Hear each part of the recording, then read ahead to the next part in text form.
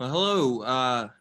I'm Father Nick, the priest and pastor of the Fort Church of St. Martin's Parish, and I have with me the Reverend Dr. Ross Wright, and this is our first discussion on how did we get the New Testament, and so we're going to be leading a series of classes on Zoom throughout the autumn, where we'll be talking about how we got the New Testament, and we're producing these videos in advance so that we can lead the discussions when we meet via Zoom with our parishioners. But before we get started, Ross, would you like to read the collect? Sure. The Lord be with you. And also with you. Let us pray.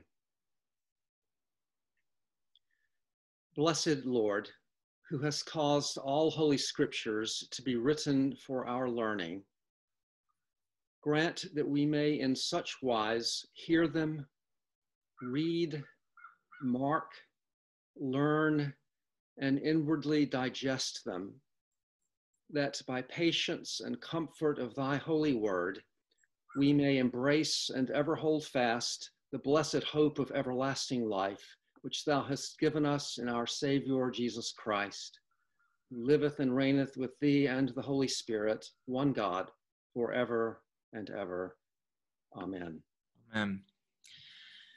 That seems to me to be a particularly appropriate collect from the Book of Common Prayer to begin our discussion of the New Testament in particular and Scripture in general. So thank you for reading that, Ross. Pleasure. So the overall course is how did we get the New Testament? And this specific, what we're particularly talking about in this video is the New Testament and its world. So just what is the New Testament is kind of what I thought we would start with. I'm going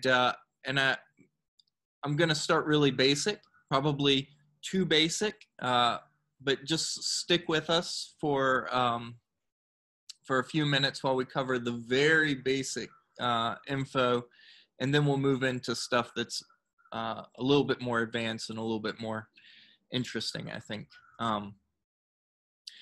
But the first question I think we should ask and answer is where can you find the New Testament? And you can find the New Testament in your Bible, towards the back of your Bible, and it's it's maybe about a quarter of the Bible, maybe even less than that. What would you say, Ross? Maybe a little less than a quarter? Yeah, probably a little less, yeah. Yeah, towards the end of the Bible. It's the last 27 books. So these are the 27 books that were canonized by the Church. They were made our scriptural canon as part of this larger canon of Scripture that includes the Old Testament also.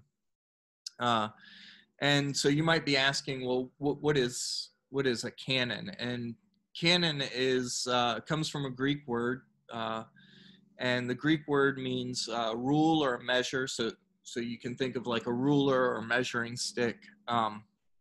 And so these are the what we might say are the full measure of inspired and faithful witness by which all other witnesses are measured or judged. These 27 books, in addition to the books of the Old Testament that make up the whole canon of Scripture.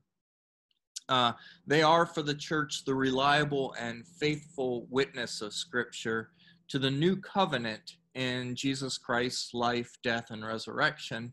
And so that also tells us something that we need to know, which is New Testament is a slightly more archaic way of saying new covenant.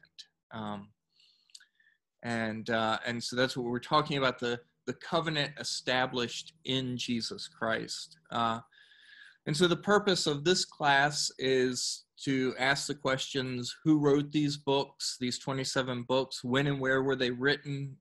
Why and to whom were they written? And how did they become the canon of the New Testament? These are the kinds of questions we're going to address as we move through this, in a sense, survey of the New Testament. And finally, I have a warning that I'd like to give, and that's, in a sense, you're about to see how the sausage gets made. And what I mean by that is, by looking into these questions, and instead of doing a particular Bible study of a particular book of the New Testament, but asking the kinds of questions of who wrote it, to whom, when. These questions are going to kind of take us outside of the text in a way. And so we'll be looking at it from a distance. It'll become, in that sense, an object of study for us, which is different than the way we usually approach Scripture in the church, and even in Bible studies, where we don't treat Scripture as an object to be examined, but as a living voice, as the Word of God that has a call upon us and upon our lives. And so what I think of is, I studied religion as an undergrad. I then, went on to seminary. Obviously, Ross also has had that kind of education. And what I noticed is, both in college as an undergraduate and then even in seminary, is that when we would take these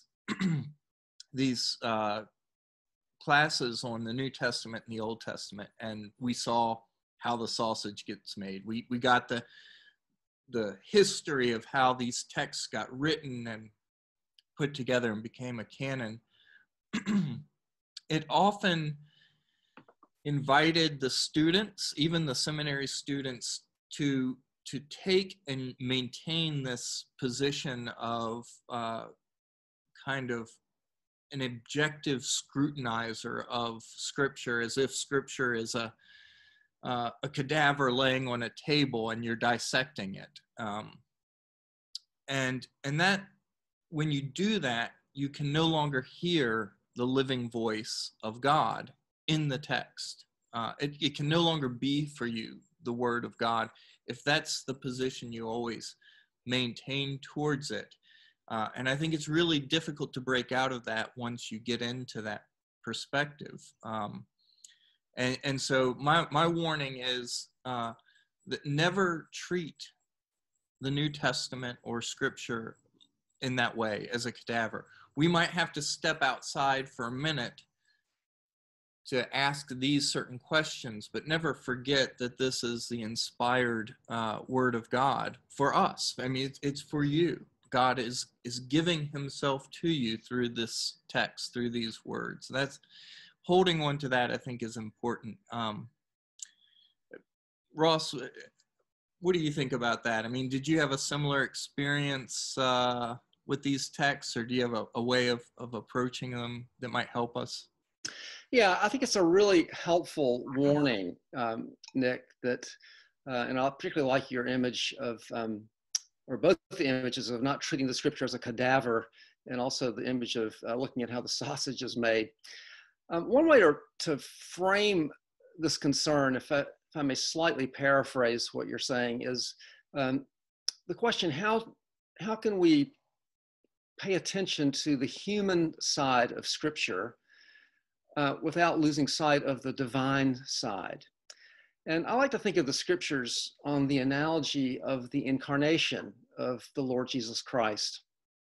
The incarnation teaches us that the Lord Jesus is fully human and at the same time fully divine, a mystery that we can't explain, but which we hold as the center of Christian faith. And in a similar way, though at a lower level, I think it's helpful to think of the scriptures as fully human and fully divine. In the context in which we normally experience the scriptures in Sunday morning worship, we tend to emphasize the divine side of scripture. At the end of the reading, the reader will say the word of the Lord, and we will say thanks be to God. We hear them in the context of a worship service. And so we tend to emphasize this side of the scriptures as the vehicle or the vessel through which we hear God's voice, we experience God's presence. And this emphasis on the divine side is wholly and completely appropriate and acceptable. At the same time, we can learn a lot by paying attention to the human side of scripture, how the sausage is made, to use Nik's phrase. And if I could just continue the analogy, in the same way that we learn a lot about Jesus by paying attention to the human conditions of his birth, say to the relationships between Mary and Joseph, or the cultural conditions that existed when Jesus was born.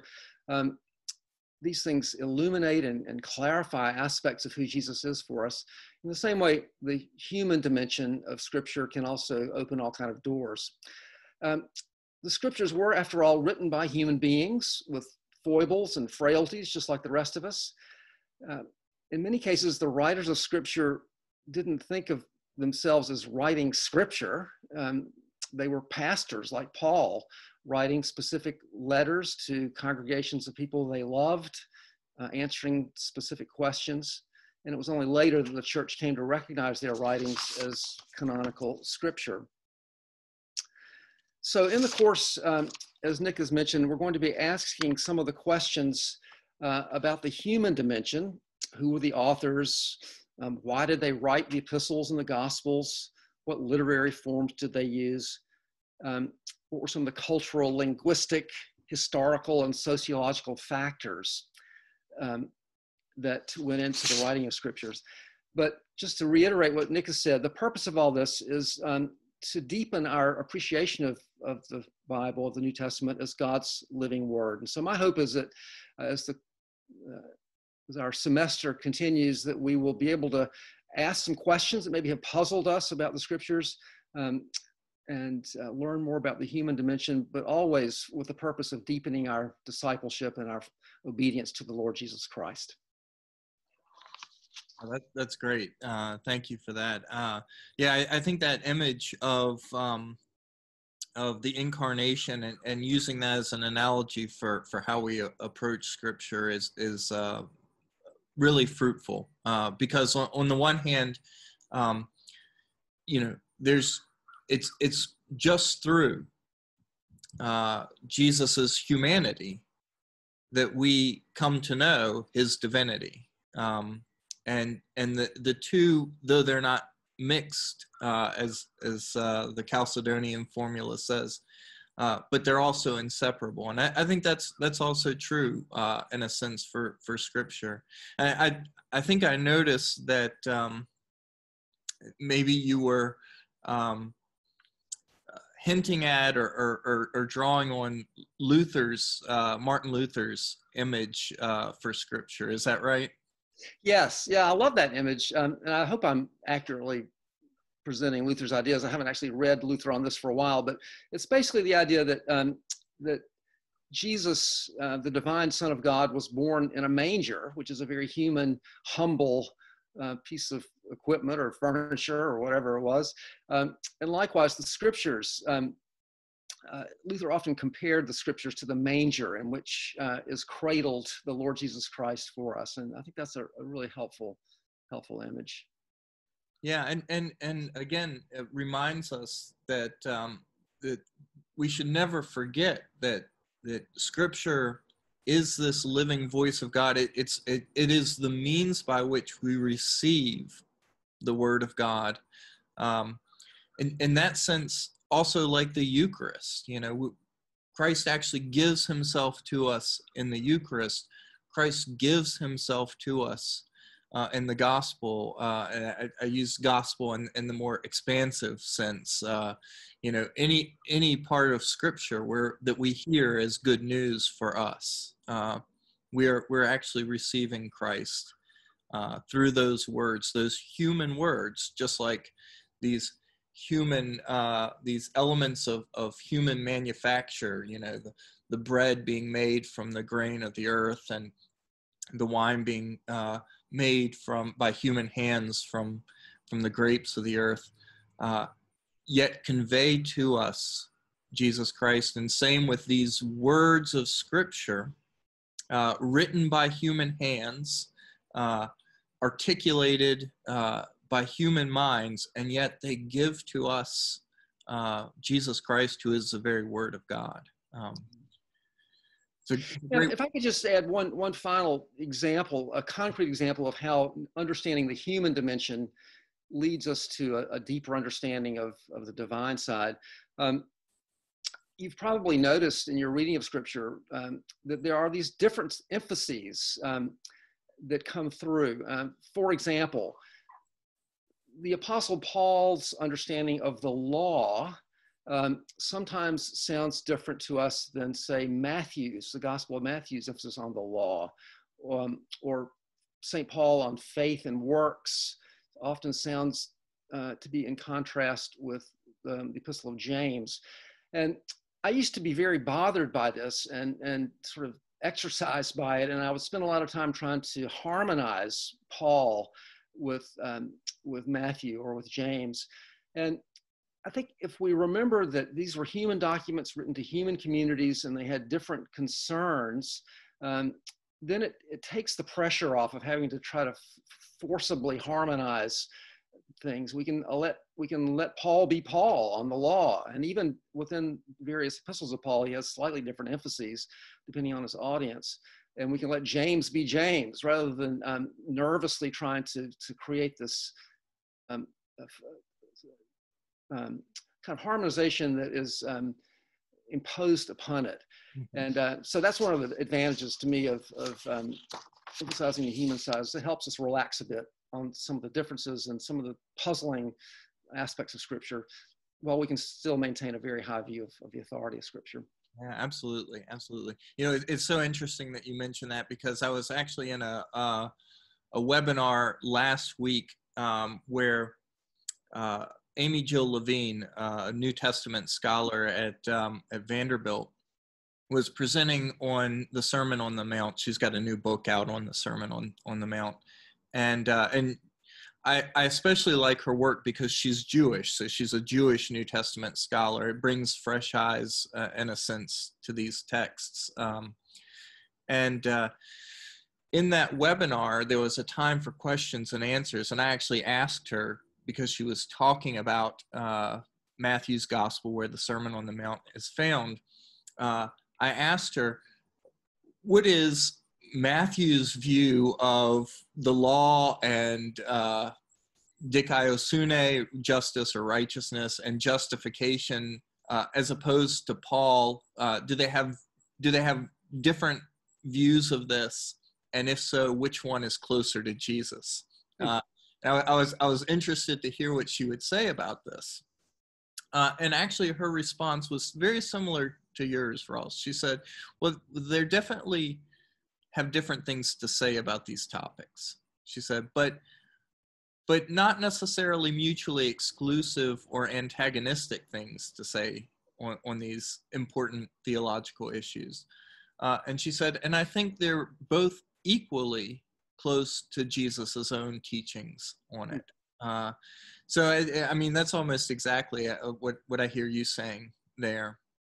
The other thing is what you bring up is that these 27 books are written by different authors in different contexts. Now, some of them, in fact, a good chunk of them are written, for example, by St. Paul. But so some of them share an author, but they're also others are written by very different authors who have very different communities that they're writing to.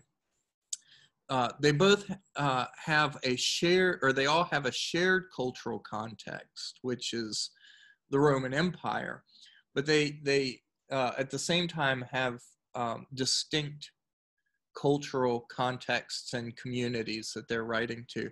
I wonder if, Ross, you could say something about the more general cultural context of the New Testament, the world of the New Testament. Sure, be glad to.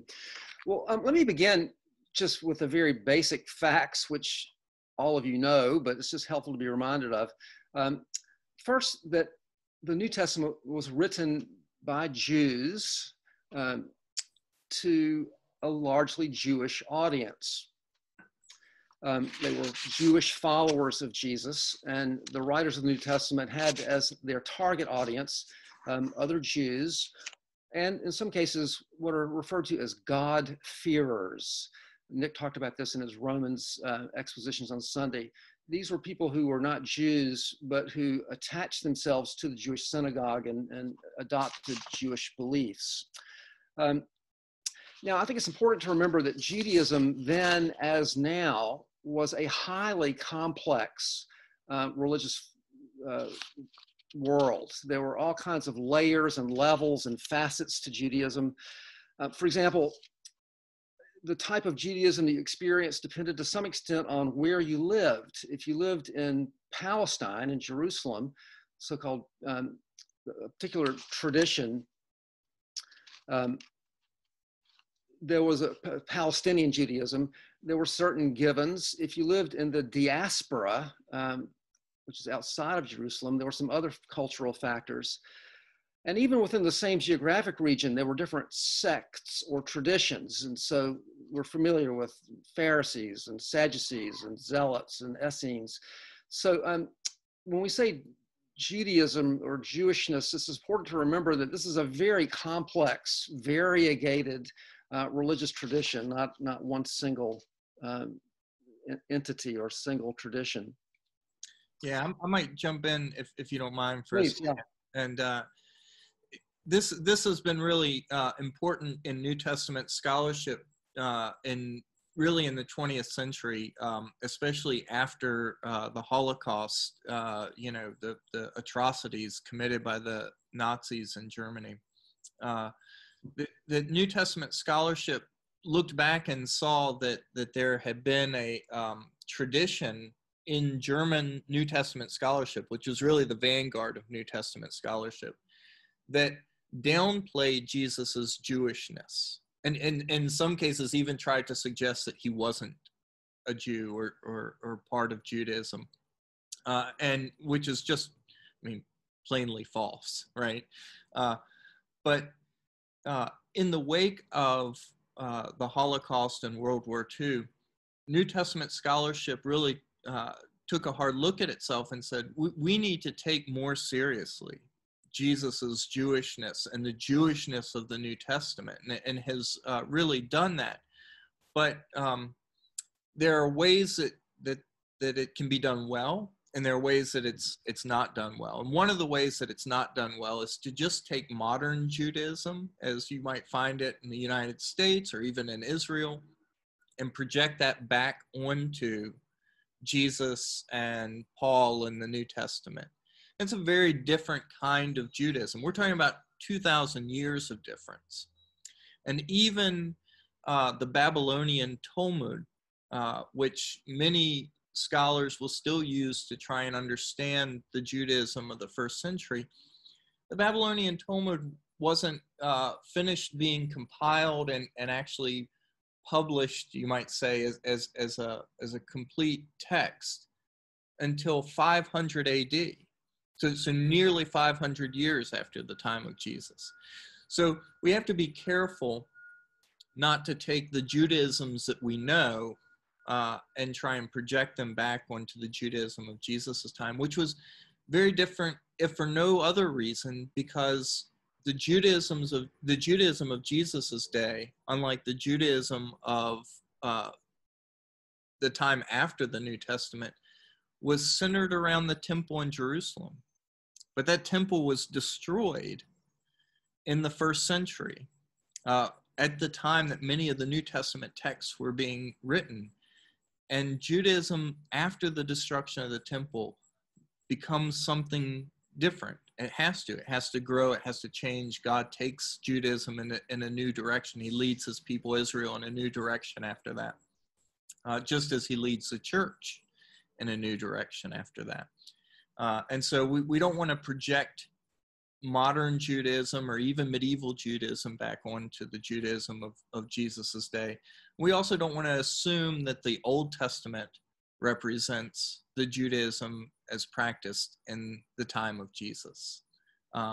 There's an even longer gulf between some of those Old Testament texts historically and the time of Jesus. And to just assume that at the time of Jesus, every Jew was following the Old Testament as if that was written yesterday for them, or handed down by Moses to them, just the day before, is an incorrect way of approaching it. We have to be more careful in talking about the Judaism of Jesus's time.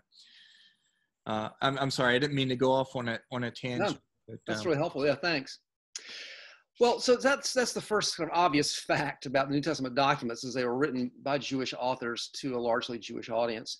And the second sort of obvious fact, but it bears repeating at this point, is that the New Testament was written at a time when Israel was under Roman occupation, was part of the Roman Empire. And the New Testament was also written in Greek, the Greek language, because of the influence of what is often referred to as Hellenism, Greek culture, Greek philosophy, Greek language.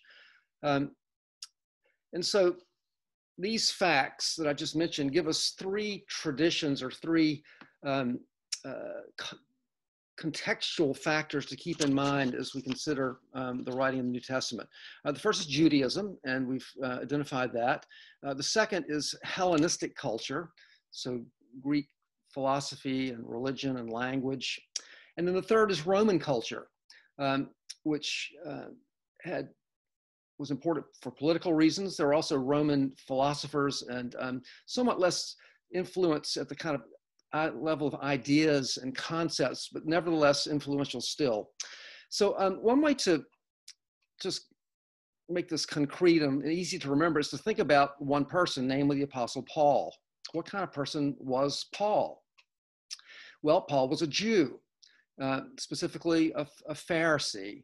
And you'll remember that in Philippians 3, he's, as a believer now in Christ, talking about his sort of Jewish credentials, so to speak. And he says, if anyone has reason for confidence in the flesh, I have far more. Circumcised on the 8th day, a member of the people of Israel, of the tribe of Benjamin, a Hebrew, born of Hebrews, as to the law, a Pharisee, as to zeal, a persecutor of the church, as to righteousness under the law, blameless. So Paul is basically kind of trotting out his Jewish bona fides there, or credentials. Paul was also Hellenistic. He was born in Tarsus. He was born in what is known as the diaspora, so outside of Jerusalem. And from what we can tell, his primary language, or his first language, was Greek. And so as a Hellenist, a Hellenized Jew, he would have walked past Greek temples as he made his way throughout his daily business. He would have passed by groups of Stoic philosophers or Epicurean philosophers who gathered on the streets for their bull sessions and colloquies about philosophical ideas. So these were the kind of Hellenistic influences that Paul would have experienced. And then thirdly, he was a Roman citizen, influenced by the Roman political organization and Roman ideas.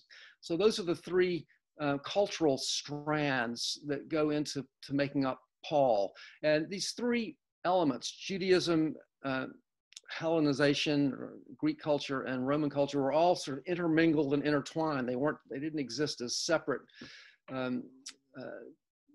categories. They were intermingled and intermixed. One last thing I'll mention, and I'll just kind of file this by title, and we can pick it up in weeks to come, or Nick may want to say a bit about this now. there were some features of Mediterranean culture that applied to this part of the world in general that we're talking about, kind of across the various traditions, Jewish traditions, Hellenistic traditions, and Roman traditions. One aspect was it was a culture of honor and shame. Honor and shame. And I want to read to you just a brief sentence or two from a book on the Apostle Paul. It's a book that I use when I'm teaching at Randolph-Macon. One writer defines honor and shame in a culture as a claim to worth on the part of an individual, family, or group. What makes me worthy?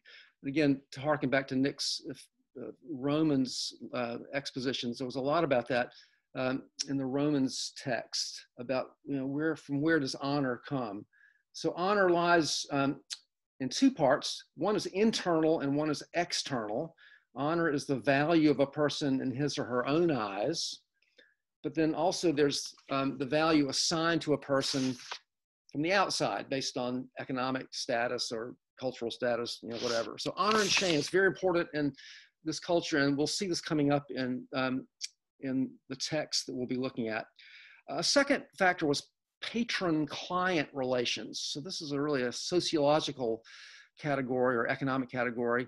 We're living in a culture, or we're talking about a culture that is long before capitalism or anything approaching it.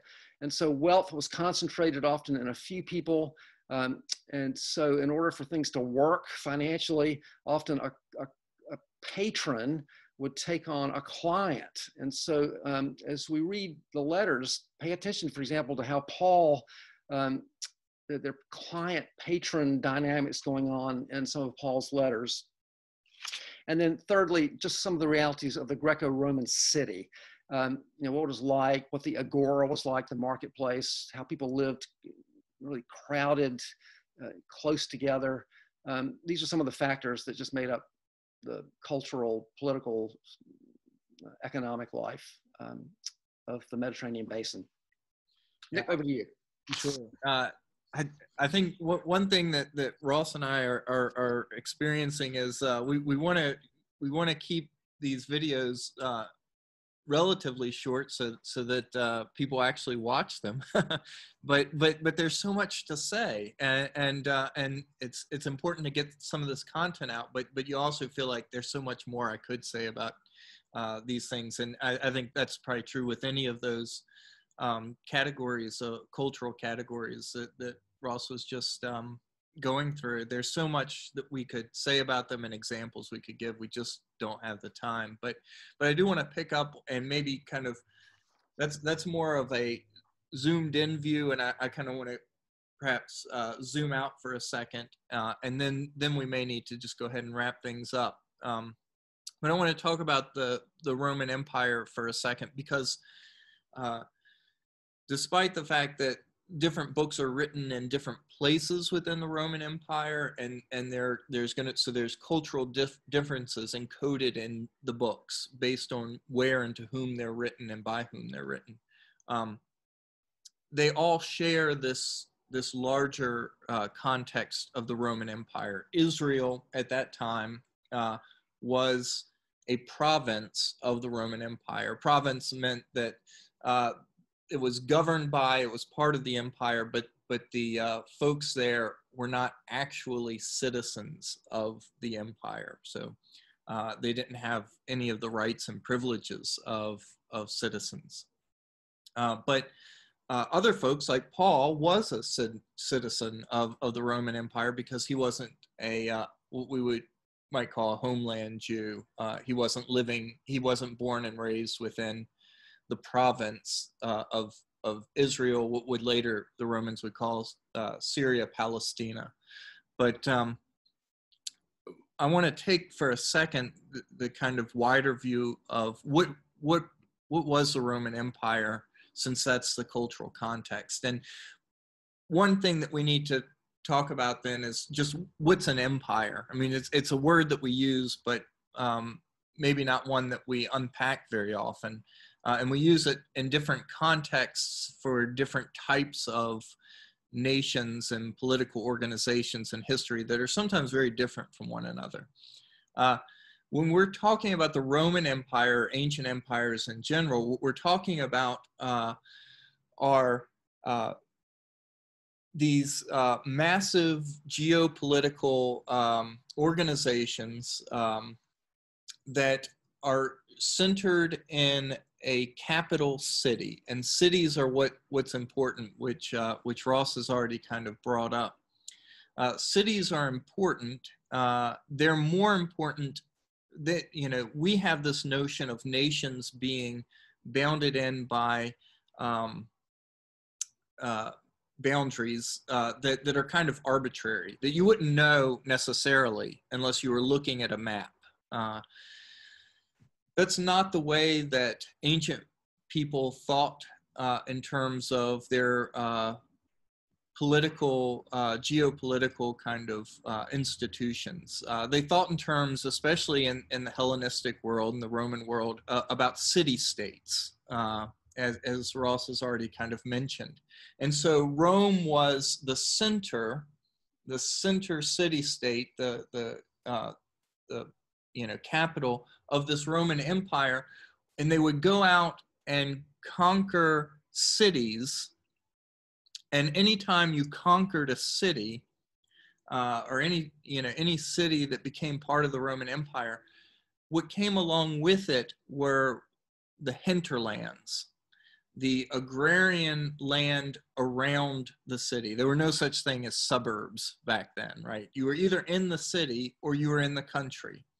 And if your city got conquered by an empire, you are now, even if you don't live in the city, but you just live in the surrounding hinterlands, you are now under the government of that empire. And so everything was, in that sense, kind of focused in on city life. All of the food that is grown in the hinterlands, the wheat, or even the fish that are caught, for example, in the Sea of Galilee, the majority of what's grown or caught will go into the city. So if we're looking at Galilee in the first century, it's all going into, say, Sepphoris. And then when Herod Antipas builds a new city, Tiberias, now the people who are living in the hinterlands are finding themselves caught between two cities that their produce has to go to. The fish they catch in the sea, or the wheat or the grapes or the figs that they grow on their land. This is what it means for Rome to be an agrarian empire. It's conquered these cities. It's included these cities in its empire. An agrarian, we should be clear, doesn't mean horticultural.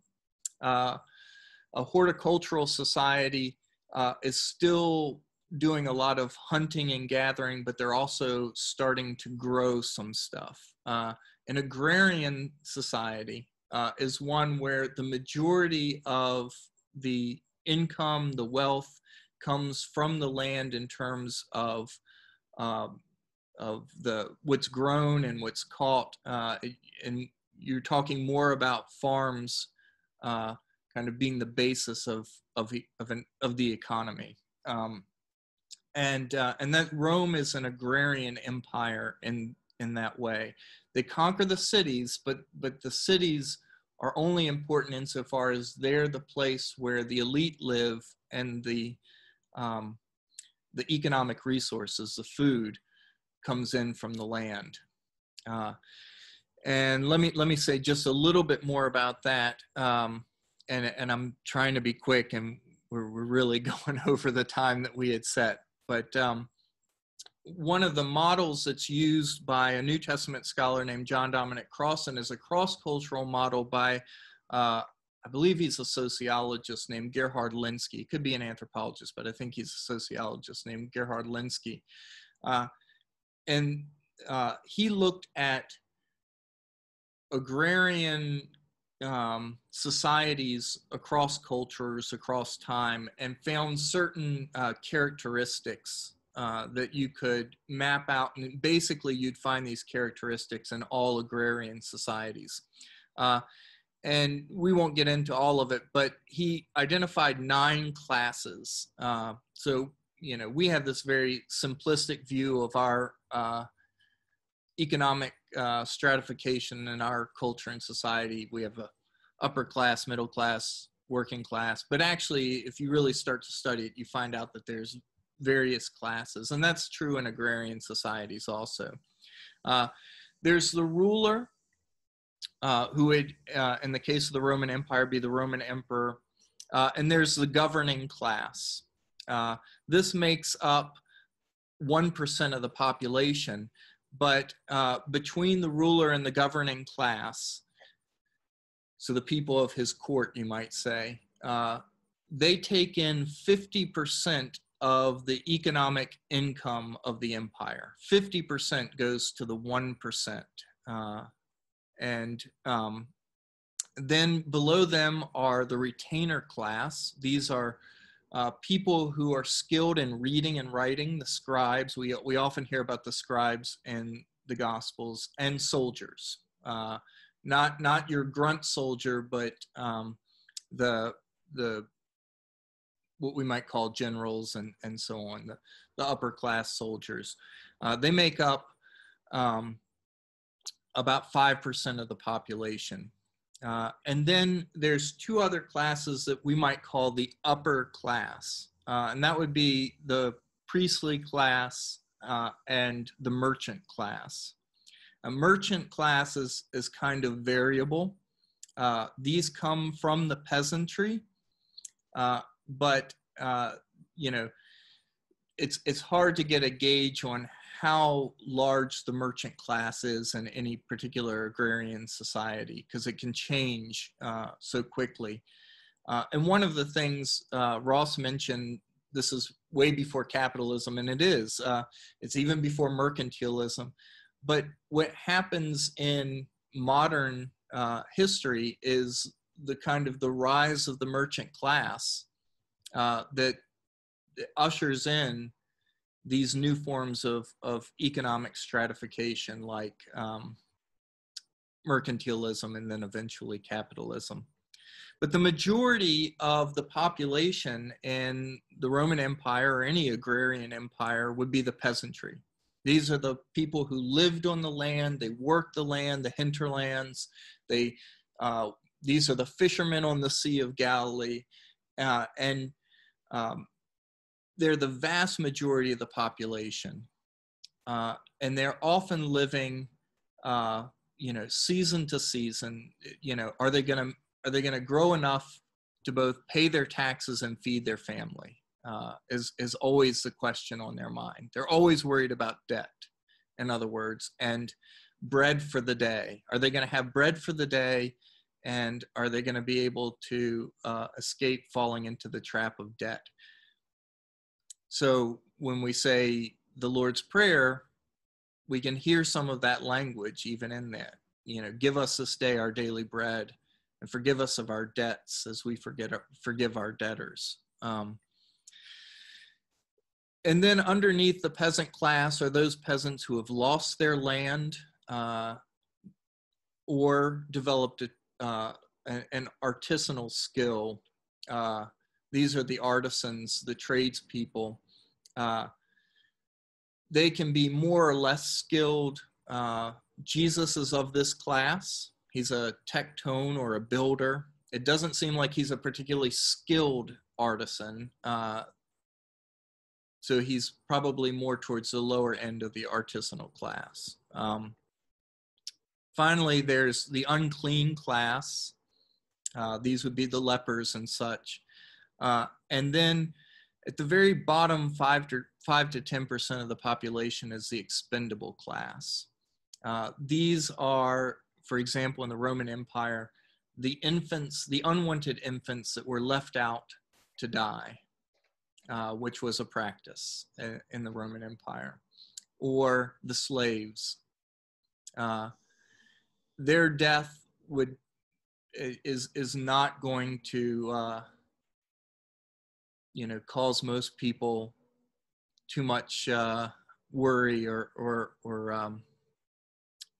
they won't lose much sleep over it. And it's a testimony to sin that every society has an expendable class. So anyway, I just wanted you to get a sense of the stratification of the Roman world, and finally to offer one more piece of this, and that is Crossan draws on the work of another guy named John Kautsky, another sociologist or anthropologist named John Kautsky, who says that when you look at the Roman Empire, it's actually a commercializing agrarian empire, which means that they're actively involved in agribusiness. They're trying, the ruling class are trying to get a hold of the peasants' land by lending them money with the hope that the peasants will fall into debt, and then they can foreclose on their land and add it to large agribusiness plantations. And then often rehire the same peasant whose land that they just took as a steward of the land. And so we often hear in Jesus's parables a lot of talk about stewards, and these are often peasants who have lost their land but then been hired back to work the land that used to be theirs. And there's always this tension then between these classes, this upper class that's taking so much from the poor peasantry, and then the peasants who are always worried that they're going to slip down to the next level of society, slip to being a dispossessed artisan, or maybe even down to the unclean and the expendable classes where the bandits and the beggars exist. And so there's this tension that runs through, I think, a lot of the New Testament also, because the New Testament, even though it's a spiritual document, a religious document, it speaks to our real lives. It did so for the first century. It does so in our century also. I'm sorry, I went on way too long. But Ross, did you have anything that you wanted to add before we close? Nope. I think that'll do it for this session. Yeah. It's been fun. I'm looking forward to this series, and I'm really pleased to have a chance to participate with you. Oh, I appreciate that. And, I hope you all recognize as you watch these videos what a great honor it is to have Ross, who actually teaches this stuff for a living, do it for free for us. And I'm just so happy to be able to do this with you, Ross. So thank you so much. Thank you.